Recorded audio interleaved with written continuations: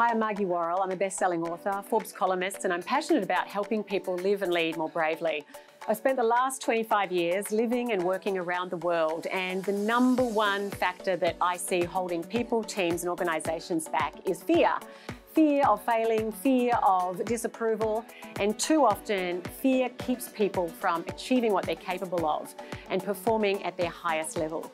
And so in my work, speaking and coaching and running leadership programs with organisations globally, I get down to the heart of what is it that holds people back and keeps them from having the crucial conversations they need to have and ultimately making the impact that they're capable of making.